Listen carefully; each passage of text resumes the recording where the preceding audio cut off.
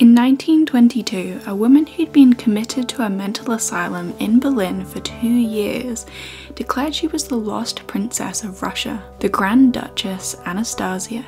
This led to 63 years of people supporting her financially as well as legally as she fought for her supposed right to her share of the $45 billion family fortune.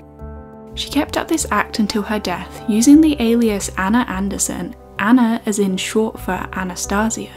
However, in 1991 she was proven through DNA evidence not to be Princess Anastasia, and her true identity was revealed.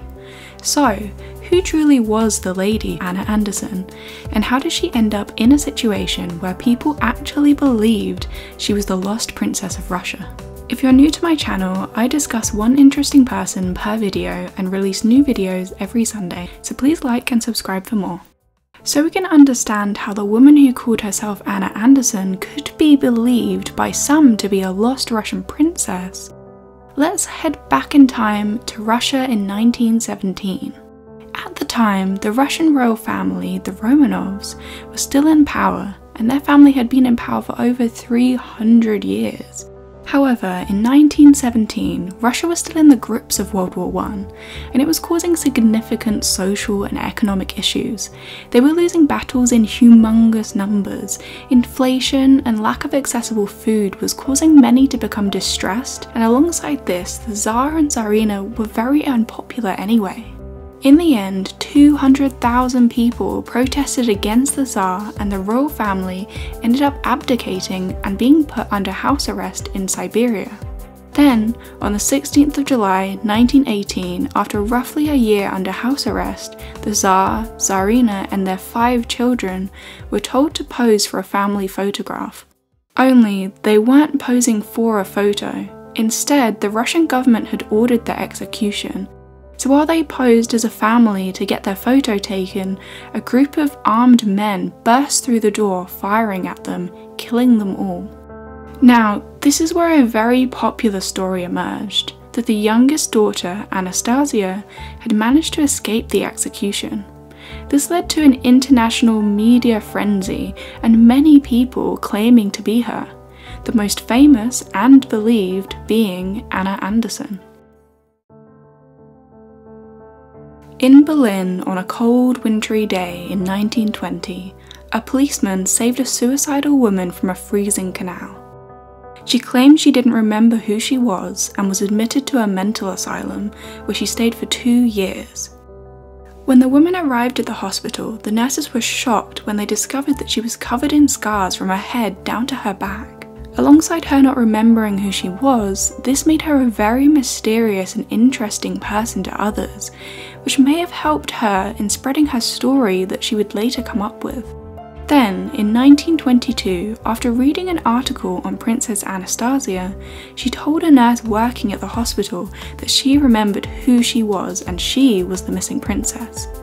Eventually, this got out and people came flocking to see her, and as she claimed she'd lost her memory, they were each telling her snippets of information about the princess and her life in order to help jog her memory. In the end, all this sharing of private information about Anastasia and royal life helped her convince more and more people that she was the princess, because she knew details that they thought she otherwise wouldn't have known. Despite all this information she knew, one fact I find bizarre was that she refused to speak Russian and apparently couldn't read or write it either. Now, this should have been her mother tongue, so to me this is very strange that people still believe she could be Anastasia. So over time, more and more people who had known the real Anastasia met the lady claiming to be her, and they all became increasingly divided, with some believing she was her and others very sure that she was an imposter. Her explanation as to how she ended up from the execution room to the canal was an astonishing story.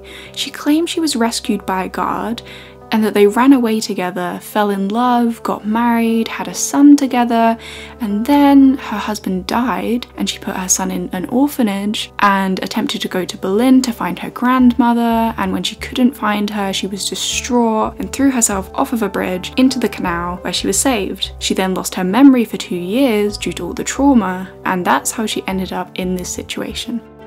With this story floating around, she was soon released from the mental hospital and given a home with someone who believed she truly was Anastasia.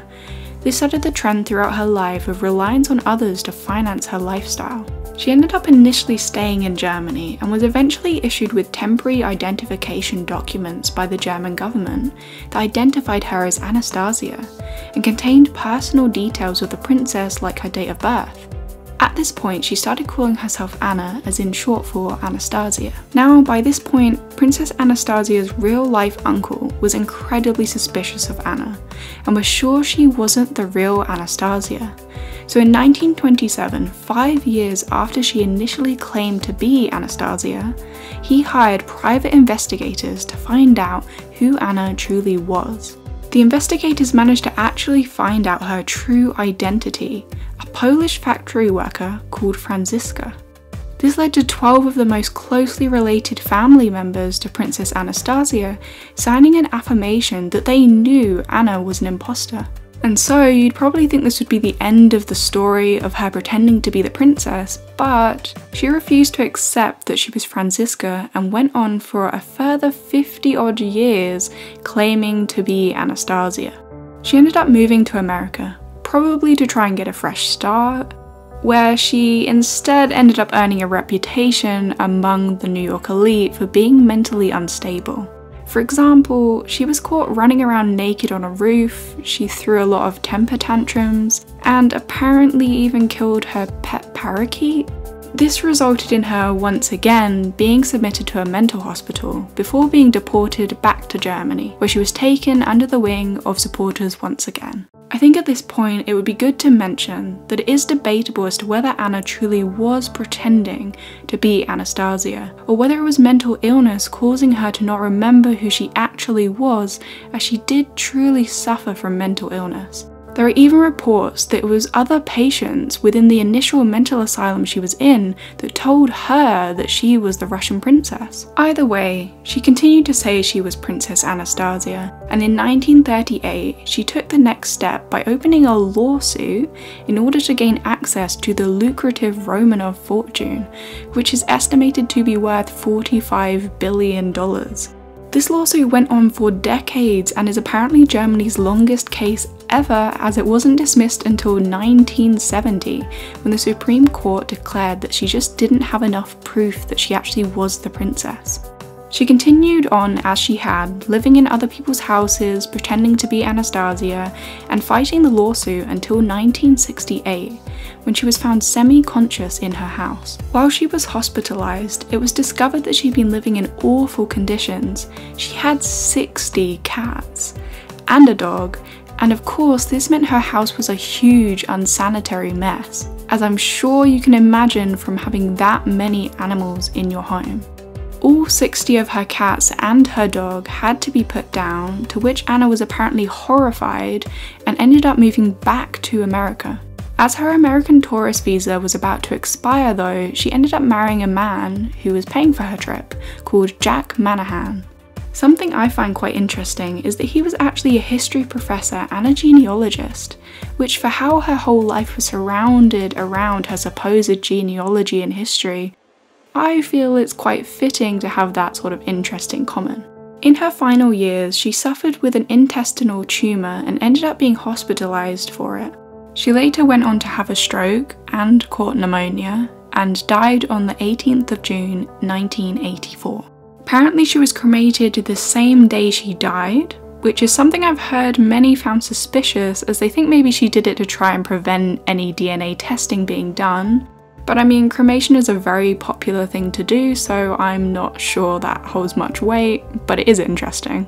So with her dying still declaring that she was Princess Anastasia, and that she was cremated so we can't test her DNA through exhuming the bones or something like that, how do we know that she definitely wasn't Anastasia? Well, Apparently, a sample from her intestine from when she had the tumour removed was preserved. So, when DNA technology improved greatly, they were able to test her DNA against Romanov DNA and DNA of siblings of Franziska, who the private investigators were sure she was, and results showed she indeed wasn't related to the Romanovs, and she was related to the siblings of Franziska. On top of this, the graves of the Tsar and his children were all found, so there actually was no missing princess after all. So, in truth, she was Franziska, a Polish lady who'd been working in a munitions factory during World War I. Before she ended up in the canal, she had a series of unfortunate events happen to her though, as her fiancé was killed as a soldier in the war, and a grenade exploded in the factory she was working at, killing another employee in front of her eyes and causing the scarring on her head and back. She suffered with mental illness and had already been in mental hospitals prior to her stay in 1920. So that's her interesting life story. Thank you for watching. What did you find the most interesting about Anna's life? I hope you enjoyed this week's video. See you next Sunday on 1 in 7 billion, where we will discuss another interesting person.